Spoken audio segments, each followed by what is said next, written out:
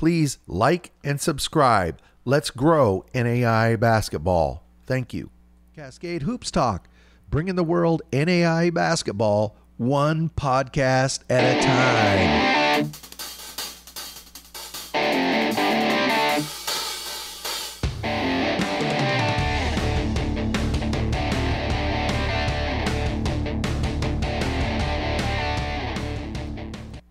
Cascade Hoops Talk, Billy D. Well, it's Wednesday. Boy, we're really getting down to the last few games here in the conferences. What we're going to do today, we're going to go through, I think, 10 conferences, really break them down. Who's going to make the playoffs, as in, how many teams make the playoffs? Where does everybody stand? What play does the seeding come in? That kind of thing. So we'll go through 10 of them tonight and today, and then we'll work our way through the rest of them this week. But if you're anything like me, it can be very confusing pulling all these conferences together and figure out where everything stands. So why don't we kick it off with the Crossroads League? So in the Crossroads League, obviously Grace is in the lead with Indiana Wesleyan, Bethel, and Huntington. So let's take a look at this. So the top 4 teams, this is the standings as they are right now. These teams would host. So 1 versus 8, 2 versus 7, and the host team, or the top 4 team, always hosts. And then the playoffs go through from there with the highest seed always hosting. You can see on these I started breaking them down, but after you get past Grace and perhaps Huntington or Taylor, I mean, it's really a hodgepodge as where everybody's going to come in here. But if the playoffs happen today, this is how it would line out. Now, this doesn't take into account tiebreakers. That'll come in a little bit later when the rest of the games are played. So in the next games, which are Wednesday, Taylor is going to take on Indiana Wesleyan. Key game for Taylor because they're in danger of dropping out of the playoff picture. Same way for Mount Vernon going over to St. Francis to play there in Fort Wayne. They're also in danger of dropping out of the playoffs. Grace is going to play Huntington. Big implications for Huntington. They're battling for a home playoff game. Marion and Bethel, we talked about that the other night. That is going to be a very big game. Bethel and Marion, they could finish anywhere from 3rd to 6th. And then Spring Arbor is at Goshen. Really doesn't have much to do with the tournament matchups. So 2 teams are going to make the tournament, the regular season, and the tournament champion. So if hopefully that's confused you very, very much. So that's in the Crossroads League. Let's take a look at the Sooner Athletic Conference. By the way, there's a Langston game last night, but I don't have the score yet. Same way, it's a 1 through 8, and these top 4 will, 1 host 8, 2 versus host 7, 3 host 6, like that. Again, I started breaking it down. But look at this, between 2nd and 6th, I mean, these teams John Brown could jump up to 2nd, and Wayland Baptist could go down to 6th at this point. So it's pointless to try to figure that out. But we do know that Oklahoma City has to play Texas Wesleyan. And Texas Wesleyan, look at this, they're right there on that line. And I'm not sure if there's enough time for Oklahoma City to get into that top 8, but Texas Wesleyan is in danger of dropping out of that. Southwestern Christian at UNT Dallas. John Brown Science and Arts, look at these 2 teams. And they both are still trying to get a home playoff game. They got to get above that line. And then Mid-America Christian at Sagu. Huge playoff implications. Either of these teams, any of these teams could drop into the bottom 4 and end up going on the road. And then Wayland Baptist at Langston. Wayland Baptist, again, these teams just have to keep winning because I'll say it again, Wayland Baptist is 2nd. They could drop all the way down to 5th or 6th and end up playing on the road. So in the Sooner Athletic Conference, 2 teams make the tournament, the regular season, and the tournament champion. That's pretty common. The most common scenario you find is it's 8 teams, regular season champion and tournament champion make the cut. In the Cascade Conference, same thing, 1 and 8. 1 and 8, same thing, 2 and 7.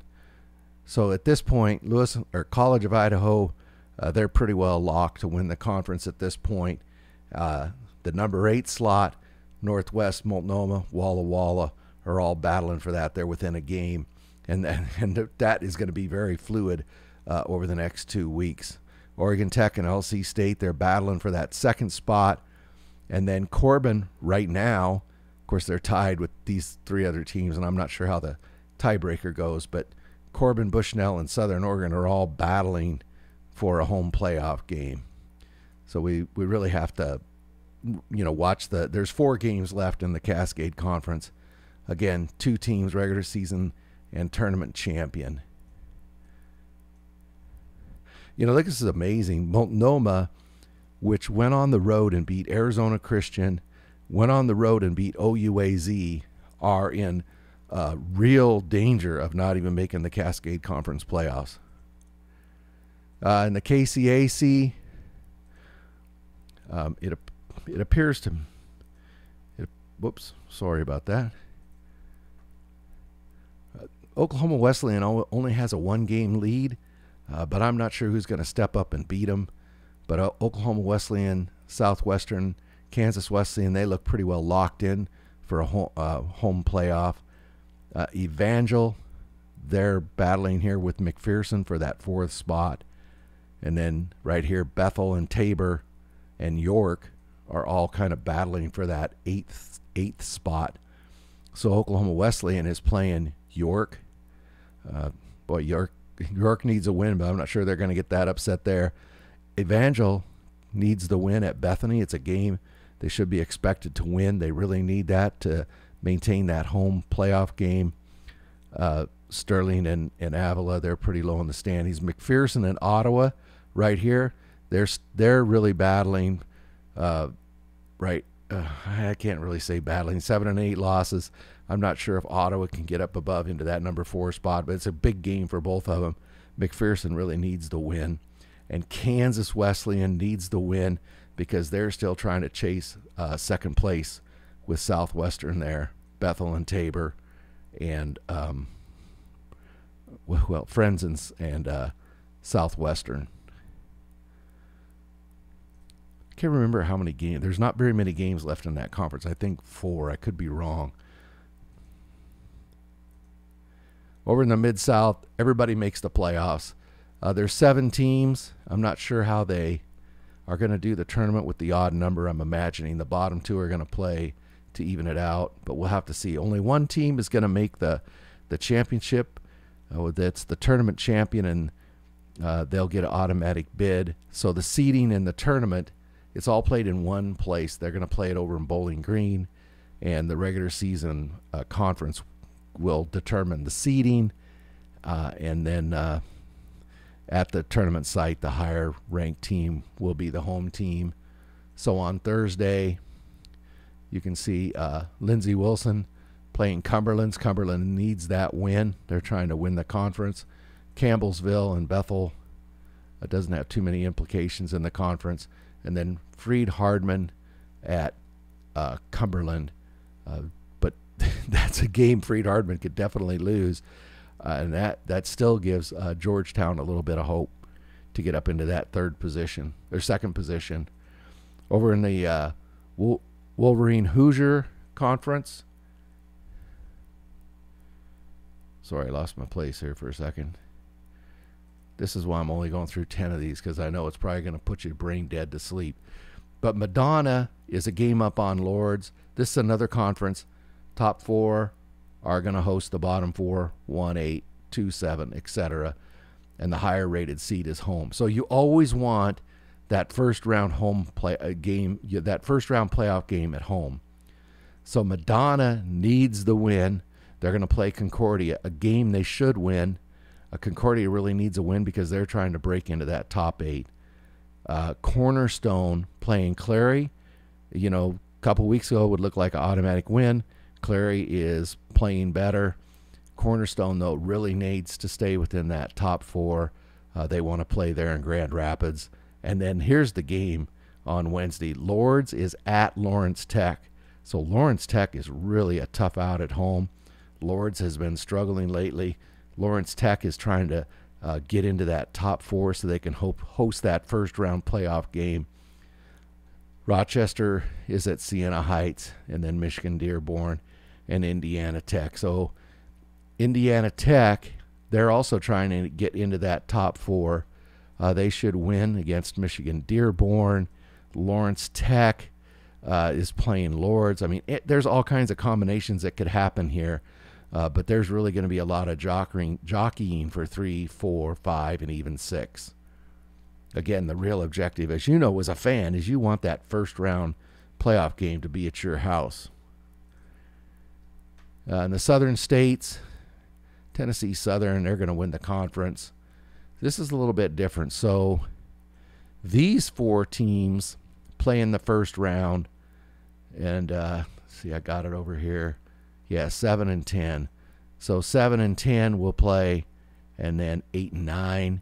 And those teams come up and they form a round of 8 with these other 6.